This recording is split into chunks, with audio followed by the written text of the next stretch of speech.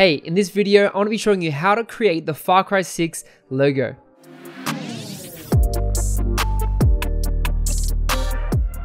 So I'm in Illustrator and you can see this is the logo that I've created just like the FARCRY 6 logo. You can see here, if you go on Google, type FARCRY 6, which is coming out next year.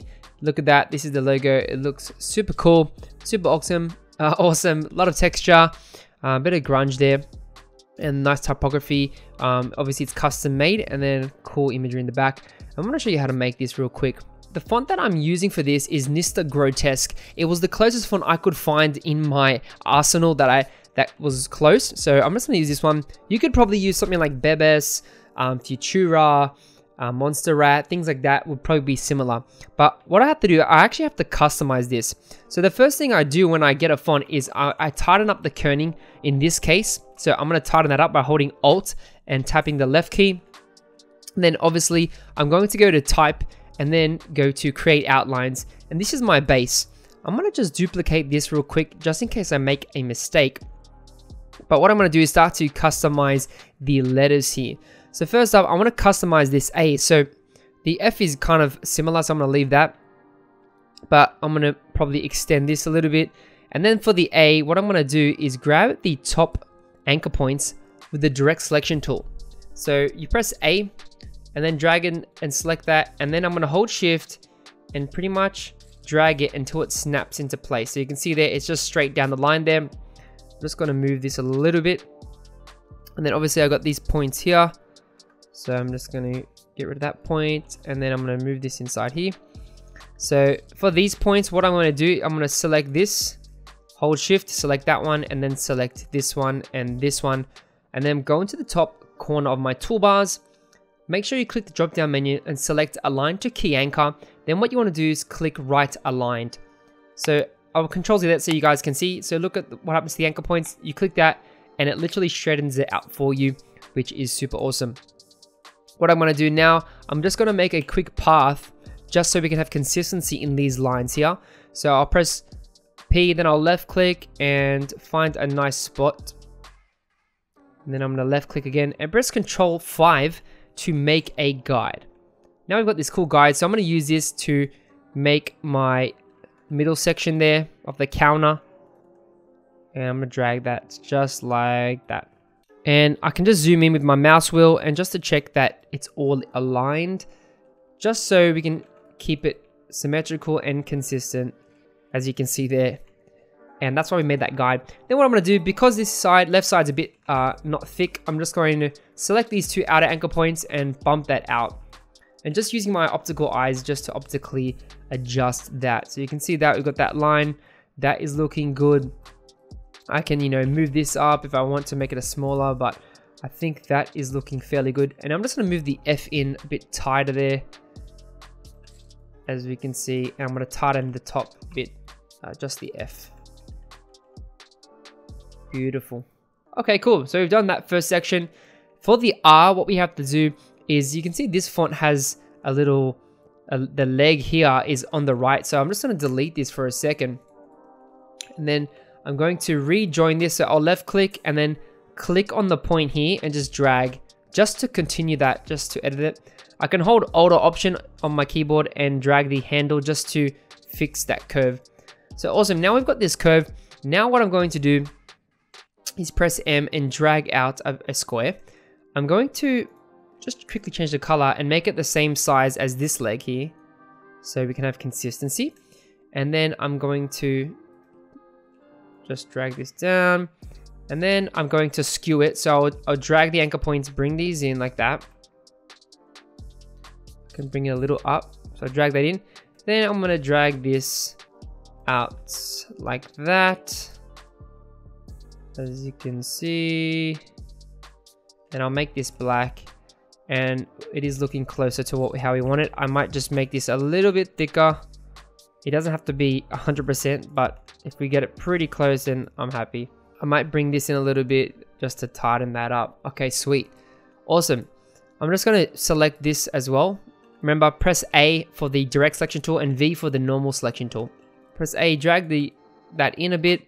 And what we're going to do for the C, I'm going to select these anchor points on the right and delete them just like that. And then I'm just gonna join the top and the bottom there for a second. I'm gonna press M for the marquee tool, drag out a box. And pretty much what you can do is just drag it to the size of that part. And then I'm dragging it in a bit. And then I'm gonna drag this down like this to have that sort of hanging down of that shape. I'm going to duplicate that and once again make a square, same size as that, and it should be the same size. And you can just fix this like that, make sure it snaps into place, and beautiful, that's looking good. I'm just going to tighten that up, bring in the R there, as you can see, just to make it even, and it's looking good so far. Because the R, I have to delete this, and I'm just going to select these two pieces, press Shift M, and I'm going to plus that. So now the R is solid. And I'm going to duplicate it and drag it across just like that. Which is super, super cool. And for the C, for this font, you can see the C is a little bit larger. I'm going to just drop that down like that. Just to tighten that up. Because the C was a little bit larger than the X height of the other letters. So cool, we have that R. Which is great. And then for the Y, I'm going to select these middle points and bring these up. Just press up and to extend the stem bit. Then I'll tighten that up and then I'll get the 6 and bring this in a little bit. And for the 6, we're going to have to customize this as well. So what I'm going to do is select everything. I'm going to plus to get rid of that circle there. Then what I'm going to do, I'm going to drag out a box, make it white, bring this up a little bit. And then what I'm going to do is we're going to round off the corners. So I'm going to grab these corners, hold Shift. And then what you do is you find, once you select them, you find the little white circle and round those off like this. And now we've got sort of this droplet type of shape, which is really cool.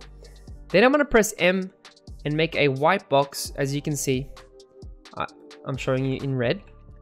You can make a white box and then I'm going to duplicate it, hold Alt and bring it up like this, right? Because the 6 is also custom up here as well, we're going to have to edit this bit. So I'm just going to delete this anchor point.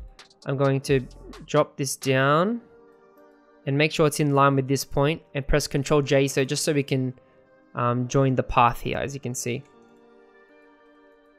And then for this, I'm just going to bring this down. So just slowly, like just little tweaks here and there make the big difference.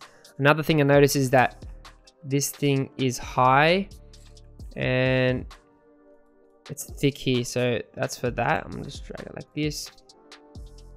And this one, I think this is fine, but I might just bring it down a little bit.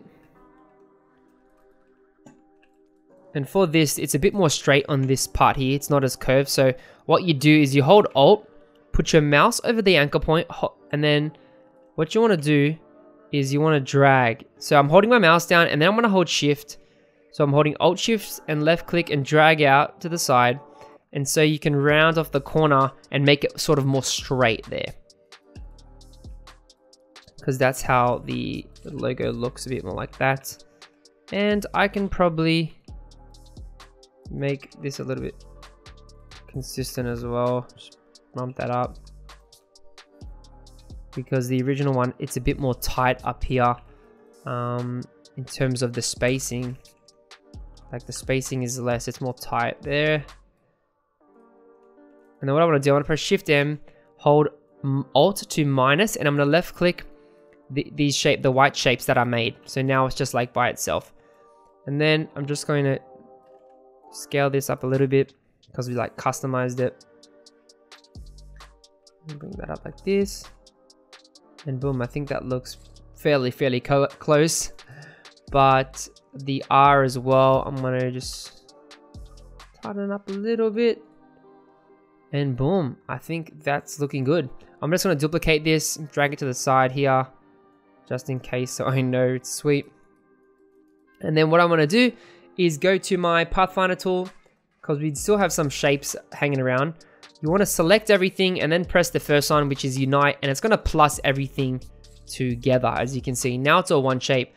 I can pick the orange color that I grabbed from the image from Google.